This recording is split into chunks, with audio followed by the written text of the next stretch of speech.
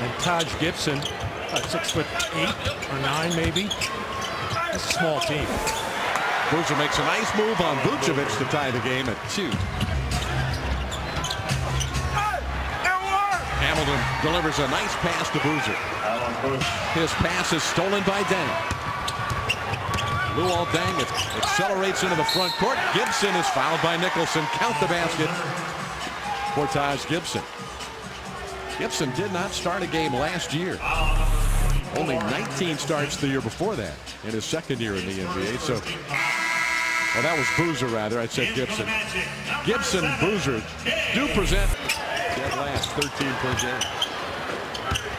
Hamilton.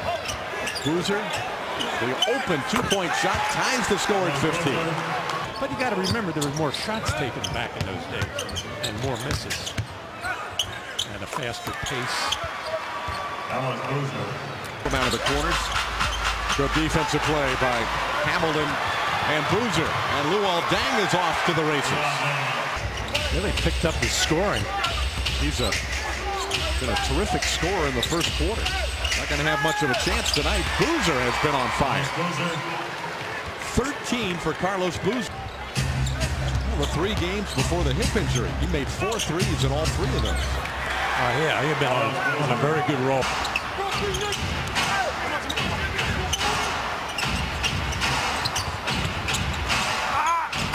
Well, what a first half for Carlos Boozer. 17 points. Hamilton to Boozer.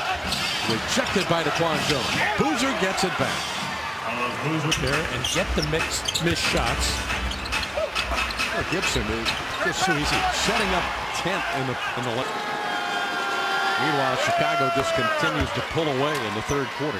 Hedo has to battle Boozer or Gibson. Oh boy. Hamilton, the shot clock under 10. Boozer from the foul line.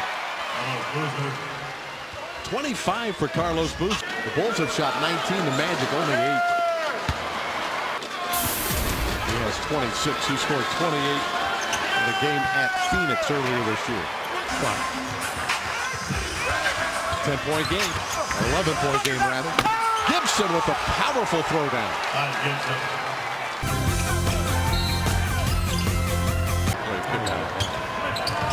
It takes two to execute that play. That's another one of those easy ones again.